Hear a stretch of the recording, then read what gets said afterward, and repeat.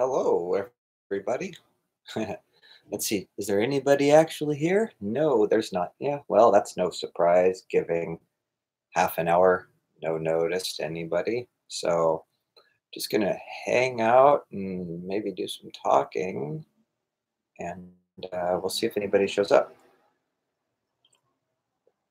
I kind of like this format. I'm thinking maybe of just switching to live streaming all the time instead of making videos, less editing bother.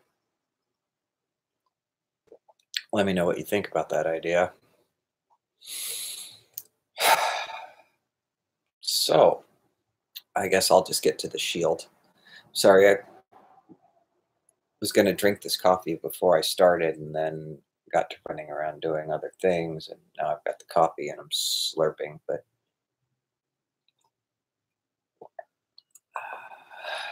so, second.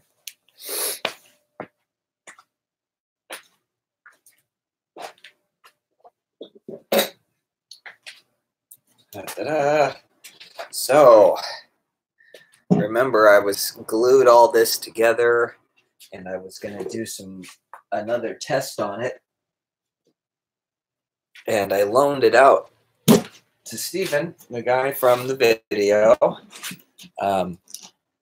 who was holding this thing when we cut holes in it. And I loaned it to him after I made this repair right here. The clip, remember? The clip. Let's let everybody see the clip. Yeah, nice. And I don't know, he left it in the car, and it really doesn't matter because it's February in the California Bay Area, so it's not like the weather is extreme right now. But you can see the cracks just blew the heck open, right? Right there. And right there, see that? Obviously, I mean, this thing, it would continue to take a beating, but it's not going to hold up for very long. And you don't want your shield just coming apart like that, obviously. But remember, I made this one out of balsa wood. Super flimsy, super crushable, super wimpy. So this shield is all about if you have matters. These channels are way too big.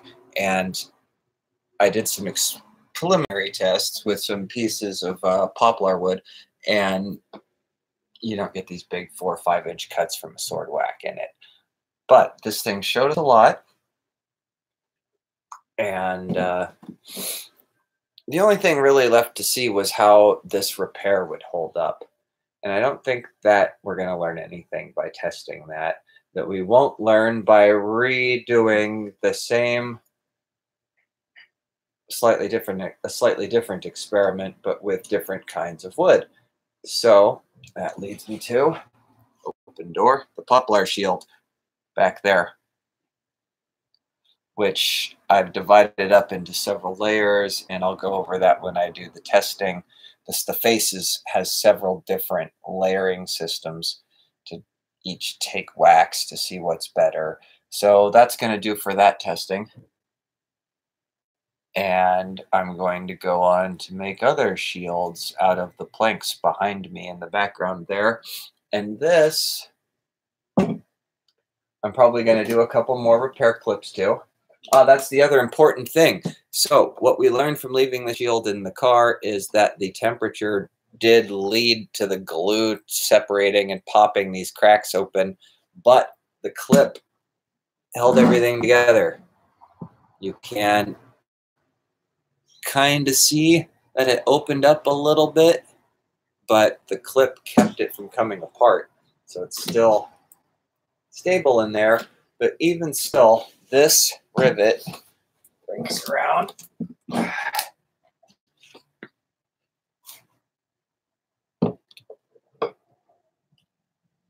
don't know if you guys can see this. See right there? It's trying to pull through the wood, and it's just because this wood is too darn soft. So it's time to start with new shields. And I knew that was going to happen. And the goal, of course, was never to make a shield out of balsa wood. The goal was to learn things about shield making. It's getting a little crazy here. To learn things about shield making on an experimental shield so that when I go and buy more expensive wood and, you know, like horse hides and stuff like that, I don't make all of my experimenting errors on the expensive material. Like one thing I wanted to test was the idea of this hide glue paint. And as you can see, it works, but it makes these little cracks. Now, is that due to the wood being soft and expanding? You know, I want to use a good example. I knew a lady who made a tile mosaic on a wood table and left it outdoors. And as the wood expanded and contracted from taking on moisture from the climate, the concrete, which is hard like a frosting, you know, would crack and split and the whole thing fell apart. So we're having the same thing going on like this stuff, where this stuff, the hide glue, hardens like car paint, you know. It's super hard. But then because the shield expands and contracts, you get all these stress fractures in it. And then eventually that leads to chipping. And it worked better with the rust paint than it did the blackberry, because the blackberry was just pure slick like enamel. And this had some texture and grit to it. And that keeps it from splitting as much. But as you can see, it still did. So, of course, when I started making shields, I learned that they were, quote, either made out of hide glue or casein glue. And I thought, well, which one makes more sense? Hide glue, right? Because hide glue you can make out of dead animals instead of like hide, waste products, instead stuff you find on a battlefield instead of food, milk, cheese, you know. And hide glue, you can dry it, carry it around with you, stuff like that. So I thought it would make sense to see if you can use hide glue. And it does work pretty good. I think that if I didn't use it as a surface material, it would be, it works as a glue better than it does a paint. Let me just put it that way. Let me show you the other shield.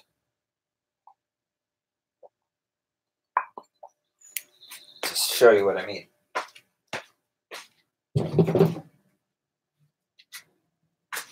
Okay, this is just pure hide glue on here with no paint. And let's see if we can find some light. And this is also on poplar planks, so it's not as squishy as the balsa. And you don't see the same stress fracturing in the glue that you do on the balsa wood shield. So it's possible that is redeemable, so to speak. Although we do see some. Let's see if we can get that in the light.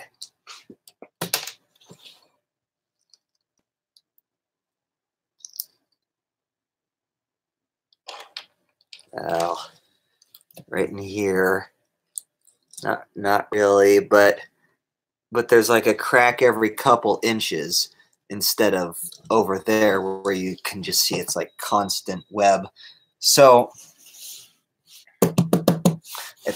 if hide glue does work, it needs to be on a solid wood, which might be another reason why.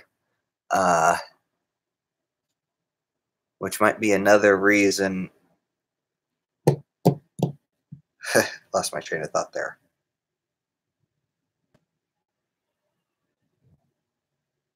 Which might have been another reason why they were so particular about importing certain kinds of wood. That's what I wanted to say. So, this guy is going to get prepared and retired, I think, is the plan. this guy is, because I think even just as it sits here and crackles in the temperature, it's gonna just this is gonna keep happening, and I'm gonna have to keep reapplying and reapplying, and it's just, I'd rather just start over with something new. So what am I doing from there? So I made my 36-inch poplar over there, and that's going to be testing surfaces. That one is going to be the last of my cloth-backed shields, because I've decided that cloth uses too much damn glue, and the amount of work it takes to make the glue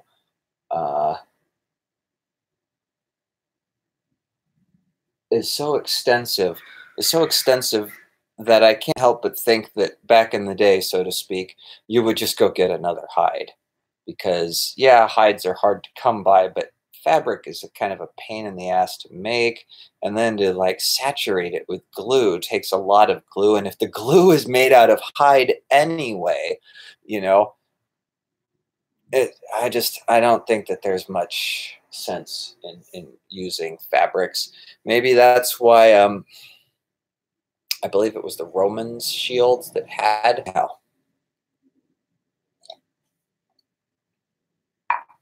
the other thing about hide glue is that it's water soluble. And I think the casein glue would hold up better on a shield that is around a boat, you know? Now I want to talk about that because this is something that's been driving me kind of nuts about the whole discussion of Viking shields. And that's the idea that there is a Viking shield, like one kind or one way, or they made them like this. And, you know, we're talking about a weapon that spans, what, I don't know, 1,000 years of your countries besides, some other places besides, you know, lots and lots and lots of damn round shields all over. And it's, you know, saying, well, it was this, but not that. I mean, there's a place for that, but also it's like suggesting that there's only one kind of sword, and that, you know, well, swords weren't long like that. They were only this long. And, you know, maybe there were different kinds in different places for different reasons. Like, for example, if you read, oh, I hope I'm not getting my authors mixed up here. If you read Hark's book on Anglo-Saxon shields, they point out that the biggest Anglo-Saxon shield is basically one that was probably meant to not be an Anglo-Saxon shield. That's the Sutton Hoo shield at 36 inches in diameter, which is basically very similar to a Valsgard shield, and is like the only Anglo-Saxon shield like that, and all of this other stuff. But mainland Europe, the average shield size was much larger. Now, people are people, and cutting people to bits is cutting people to bits. It's not like the British soil. So what's that about? You know, was it trees are harder to find, so they tended to make smaller planks? Was it that the British fought more in a certain kind of way? I don't know. Out to a boat, and the rim is rawhide and is meant to keep the planks together, you're going to have this problem where it's constantly trying to re-moisturize and loosen. And then once that happens, the planks will start to bend, you know, according to their own grain instead of being held together by that tight rawhide. I mean, I don't know if you're familiar with being by the coast, but it is hard on boats. Old plank boats are a constant maintenance. I mean, just constantly painting and repainting and cleaning and re-cleaning, and you know. So one thing I've been wondering is maybe full metal rim shields are a solution to that. So I've been looking between the metal rimmed shields, which are very few full rim metal,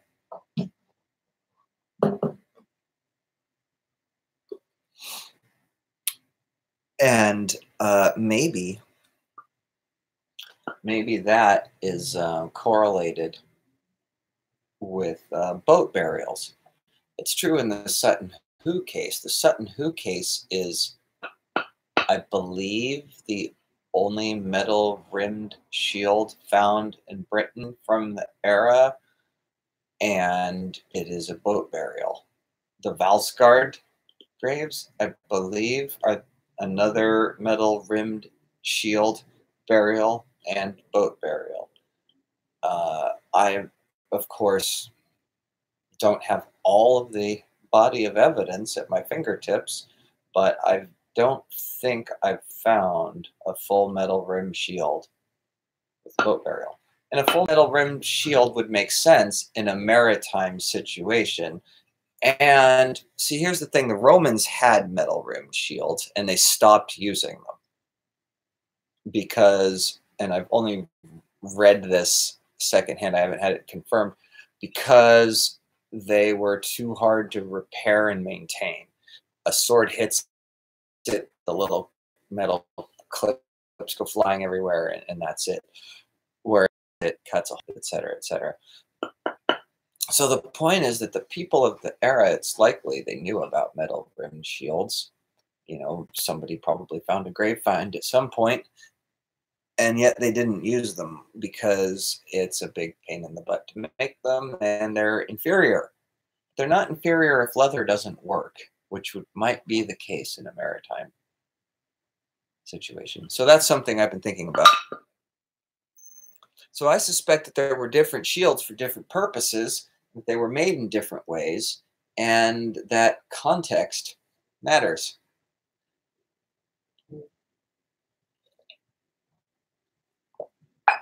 For instance, the Augsburg ship. No handles for all of those shields, which is statistically unlikely, even though, if I recall, the dig is from the 1800s when they were kind of sloppy. They found one shield handle piece, and it looks like a very fancy one. It's not the kind that you would see 30 freaking ship burial, even a big fancy ship burial like that. So to my mind, they weren't carried. Maybe those shields were permanently fixed to the side of the boat because it was something good to hide behind, so you didn't get shot from ashore. We've learned from the people that do what's called the Eastern fighting style. Plank shields don't hold up as well as plywood ones, of course, to their style of fighting. So maybe those shields were designed thicker than, say, dueling, because maybe you wanted a 10-pound shield for fighting in a shield wall. But if you were, you know, doing home gang, let's say, you might want a 6-pound shield, because maneuverability and deflection is a lot more important than just being able to take a smashing, you know? I don't know. Because you don't have to worry about being flanked as much in the shield wall. It's more of an endurance beating kind of thing.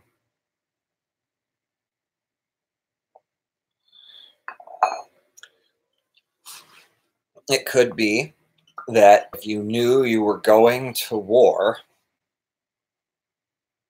weeks in advance, let's say, you made your shield with casein glue because it was superior in that it uh, was water soluble and stayed hard, you know.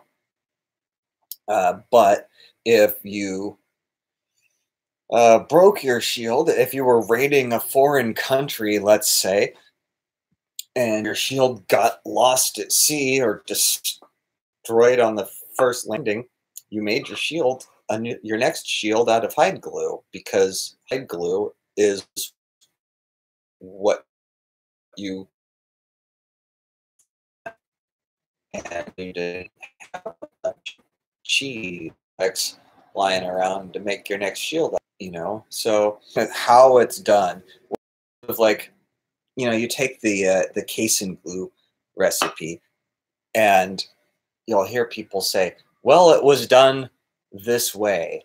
And there's this sort of implication that doing it some other way is therefore wrong or wasn't done. Or it's like, no, what we know is that one guy in the 1400s had the opinion that you could make a shield this way. That doesn't say anything else about how anyone else made it or anything, or what happened 500 years prior,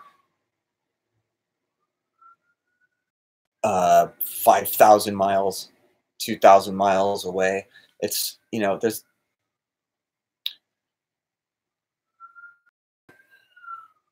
is something that has been, it's just the way people talk about things and the assumptions that are made, you know.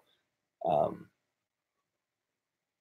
well, you know, there were three shields in the home gang because the shields were expected to be destroyed or whatever. Well, maybe that's why. And then therefore all shields weren't meant to be fixable. Like, well, no, maybe it's they didn't want to stop the duel and repair one shield in the middle of the duel. That's like, here, we'll bring three shields. If somebody's breaks, they get a second one. And if that somehow breaks, they get a third one. And then if that breaks, they're on their own because that's just ridiculous. And then we can repair them all at night. But shields are supposed to be repairable, but it takes overnight. And we're trying to have a duel, and we don't have time for that. You know, so it's just we've got to think more about why we believe what we believe and not pen ourselves in. Maybe there were 4 different designs for Viking shield. Maybe all of the ones that were buried were designed, had things done to them that you would only do to ones that were buried. The ones that we found in bogs have some unique characteristics relative to some burials, you know, something to think about there.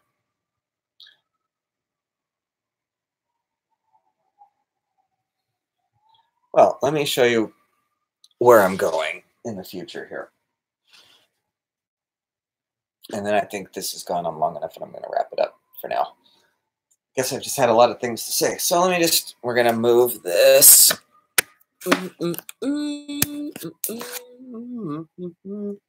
Ooh. Okay, so this is my second set of poplar planks.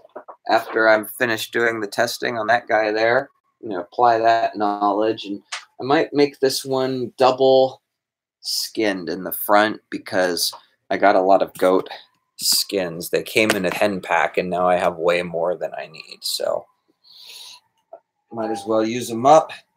And this stuff is kind of thin. I don't know if too late. There isn't much evidence to suggest that the Vikings or anybody, except the Romans, I believe, used multiple layers of hides. I think that there's a few finds. So it's one of those things where it happened, but it didn't happen a lot. Probably anybody that wanted it thicker just went and got a thicker animal hide instead of 2 thinner ones. Anyway, so I'll make this one. It'll have 3 hides total, 1 in the back, 2 in the front, probably all with casein glue. I think is what I'll be doing there. And then I'm going to do a more typical rim, like the kind you see everyone else make, because I've tried the thicker ones, and Well, I think I've learned that that's useful for a training weapon. I don't think it's particularly useful for actually like stopping weapons. I think the type of wood plays a more significant role than layers of leather. Although, in further experiments, I plan on getting to trying like hard boiling leather and various tricks to make the leather rim harder. Because I think there might be something to that too. We'll see how that goes. Um, I do have a couple. Let me find out. I'll find something here.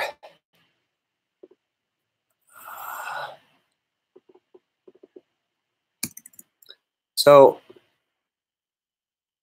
one thing I read is that ash planks, they imported ash planks instead of using local trees, which were also used for shields. Let me just look something up.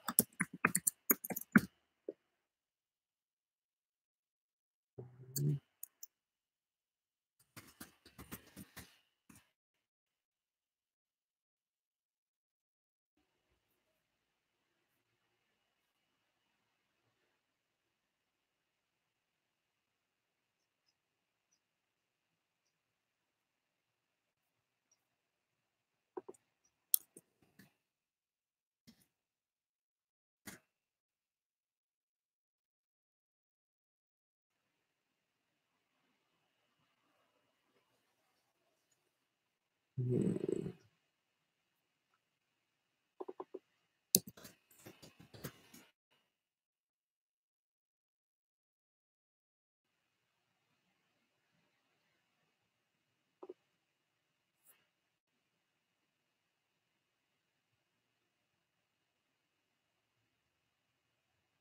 Hmm, I can't find this.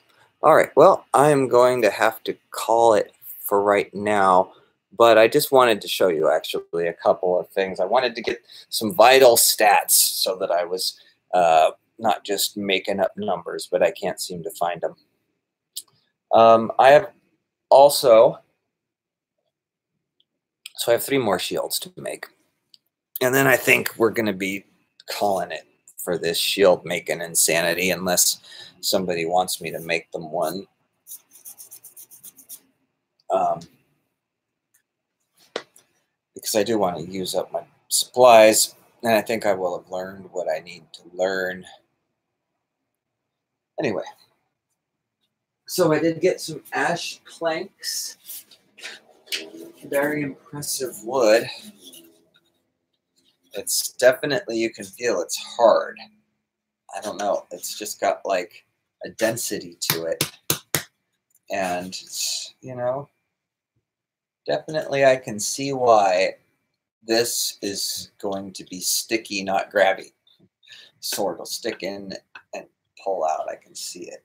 I could even see bending a blade in this, really. So, ash planks. I'll make a 36 out of that. And these, oh, I wanted to just announce after I got the shield made, but I don't think I'm gonna, it's gonna be a while before I get to that.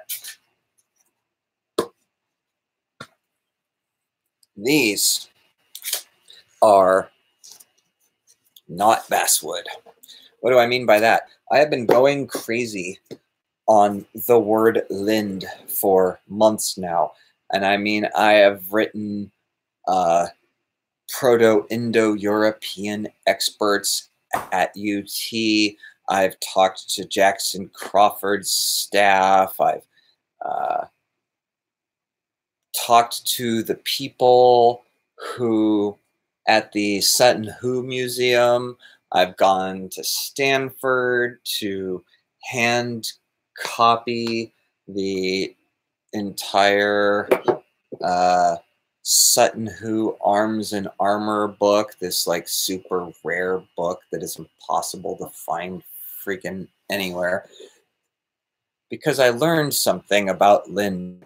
It's a poem, and I like to compare to rap music, which I'm sure just triggered the crap out of half of everybody that listened to this, but hear me out, okay? So in rap music, and this is one of my favorite examples, there's a Snoop Dogg has a song where he calls his gun a fajita. And in the context of listening to the song, you know that he means a gun, even though he used the word fajita. Why did he use the word fajita? Because it sounds cool and because it rhymes with 9mm. 9mm fajita. You see? But in the context, you know what that means. Let me give you another example. Let's say that you have a cold and you ask me for a Kleenex. And I look around and all I see is a box of tissues on the table. Now, I know that you want a tissue and that you don't mean that I should leave the house and go find a box of Kleenex. So in the same way, perhaps the words that they use in Beowulf are not actually meant to be taken literally, but they're symbolic and they work with the poem, because Beowulf is done according to rules of the poetic style, and it needs to fit those. And the words also, you know, there's half a dozen words for shield, and which one was used is decided by it fitting into the poem. And this is the amazing thing about Beowulf. It fits poetically, but the word that is used is chosen out of all of them to point to specific aspects of the thing in question, like the shield, and highlight them. So you take the word, take a fighting man. You know, you might call him a warrior, a soldier, a mercenary, a man-at-arms, a knight. I don't know if I said warrior already. You know, all of these different things. And you pick which of those you want to use to describe the same guy to draw attention to different, you know, to highlight different aspects of that thing. So the shield and the words for it are no different. There are some words for shield that are meant to highlight their beauty and craftsmanship, and there are some that are meant to draw attention to the nimble dexterity of the warrior, and there are some that are meant to illustrate how hard and tough, you know, strong they are. So the word lind gets used to describe a shield in Beowulf in contexts where a word connotating litheness would be appropriate, and not when the author wants to point out a shield's strength, toughness, endurance, you know, like heavy, thick, strong characteristics. So if you look at the etymology of the word lind, it comes from a word meaning lithe and flexible. So here's an interesting question is, you know, did that word start out an adjective and then become a noun for a particular type of tree? In other words, did the tree borrow the word from the shield instead of the shield being named after the tree? Because, you know, the hard shield that's made of metal in Beowulf is not described as a lind. People that, you know, study and reconstruct Proto-Indo-European, and the answer I've been getting is yes, it could be. And the reason why this is important is because it might mean that when they're using the word lind, they don't really mean that that shield is actually made out of linden wood. See, linden, as in lind-like, meaning perhaps that the word lind means pointing to its deflective, lithe, quickly movable nature, right? Then the tree, which also exemplifies those characteristics, gets named after that.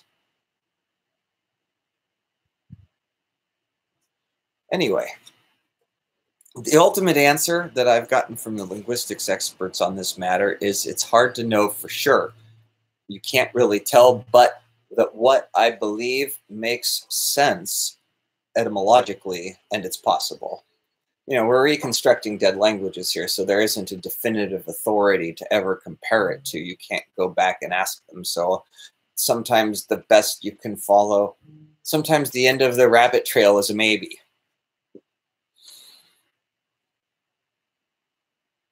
But I've come to think that perhaps my theory is incorrect, because I've also studied literature about the shields that are thought to be made of lime wood. And, you know, thought to is vague. You know, what does it mean? Someone just looks at something, eyeballs it, and says, I guess. And it in fact turns out that there are laboratory procedures, and that it's a process of elimination and comparison and that sort of thing.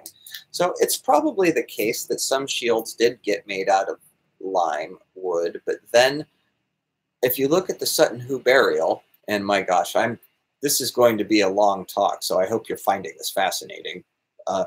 If you look at the Sutton Hoo burial, it's kind of suggests that the king that was buried there was a Beowulf fanboy who may have made the same assumptions that we make today by reading that book or story and saying, aha, it says lind, this tree, the shield must be made of linden.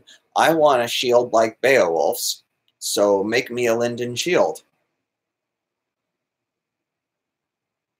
Because if you look at the burial there, it's pretty clear that, I mean, the helmet, plaques, and all of that, there's a lot of Beowulf-themed stuff to that burial. So it kind of makes you wonder, you know, if there's not what we used to call in school the pizza effect going on, which is, I want the authentic thing, so therefore I make the thing that's authentic.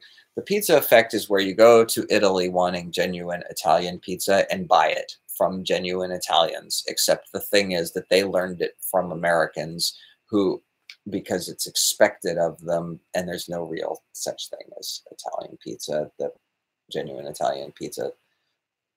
Genuine Italian pizza is really genuine New York pizza, which is based on an idea of what genuine Italian pizza should be. That's the pizza effect. So, you know, perhaps we are just suffering a multi-century pizza effect where King Rangwald, if that was who was buried in Sutton Hoo, read Beowulf just like us read, who knows, and said, aha, see, it says linden, that must mean the tree, let's make my shield out of the tree. Something like that. But anyway, to solve all of this, I thought, you know, the simple thing to do is to just get the wood, make the shield, and see how it holds up. And I did. In wood. And I've learned that linden wood, there's a lot of talk about how linden and basswood are the same. American tila and European tila. And this comes from not understanding science. I mean, Yeah, they both have the same genus, Tia, but so do let's see, so do a lot of other things. I don't even want to screw up and get it wrong. So do a lot of other things that have very different characteristics, right? Like everything that you learned in anthropology: Homo sapien, Homo habilis, Homo erectus, Homo sapiens sapiens, Homo. That's the reason why there's all these homos. Sorry, the reason why there's all these homos is because there's physical differences between them, right? And it's the same thing with tia trees. I mean, why would a tree that grows in Europe be the same exactly as one that grows in the US? It doesn't make any sense. So I don't have the numbers, but it turns out that European tia is different than American tia trees. Basswood is not linden wood. They're similar, but I believe it's crushability that this stuff has, like, or flexibility. It's one of the two, where this has double nearly what the American stuff is. And I will put those numbers down in that. Curiously, and let's just make this a torturable hour here. So one thing I learned was that I gotta get readjusted here. One thing that I've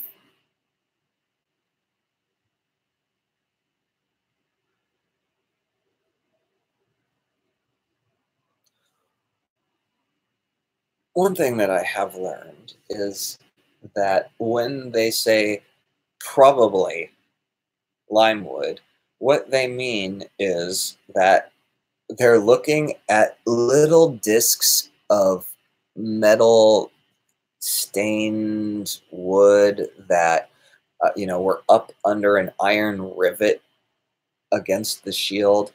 And different woods have different characteristics, right? There's the cellular structure in there. There's rays, veins, all kinds of different types of cellular structures, just like animals.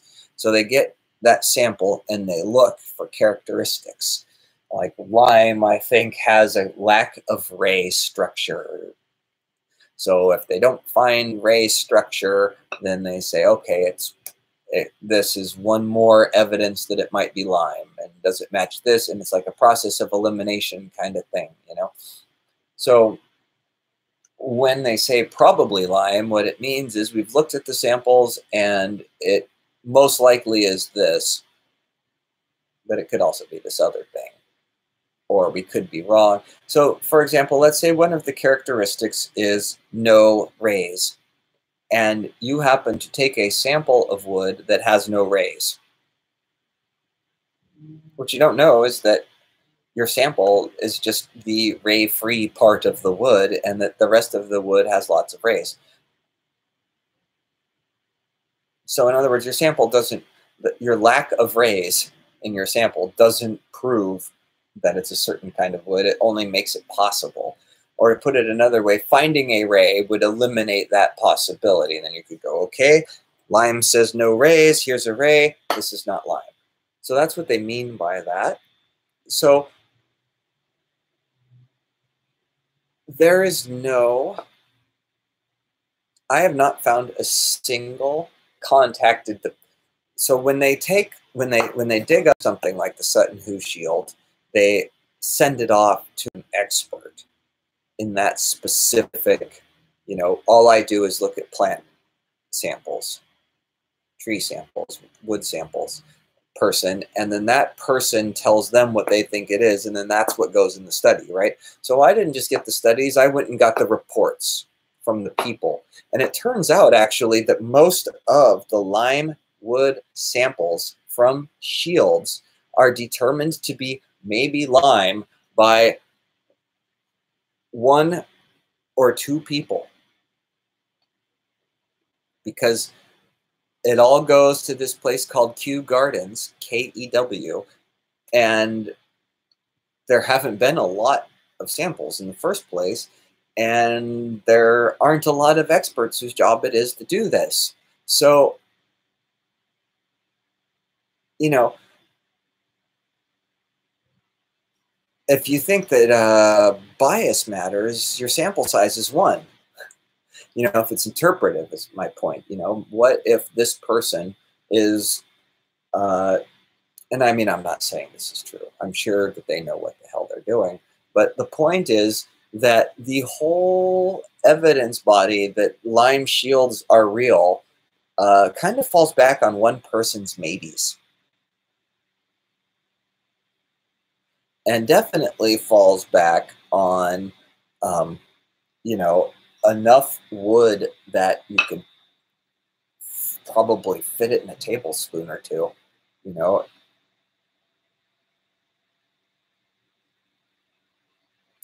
At least from what I've seen, it does not look like a lot of evidence. So we're kind of doing a lot of guessing, especially with the Lyme. And is it possible that this whole thing is a misunderstanding and an evolution of a word and a misunderstanding of what that word means? I don't know, but I'm going to make myself a genuine European lime wood shield. I found like one guy that will make this stuff into planks in Britain and had it imported here. And oh boy, that was not cheap. So for science, we're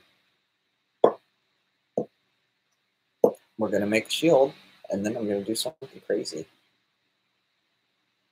All right. Thanks for watching and sticking through 50 minutes of me babbling on and on and on. Please stay tuned to this channel. I'm going to finish this shield stuff, and then I'm going to France and Germany, and I'm going to roam the countryside looking for old standing stones, forgotten things, and all the stuff that there isn't videos of, so that you guys can see what it's like over there. And you can catalog my adventures. Thanks for watching.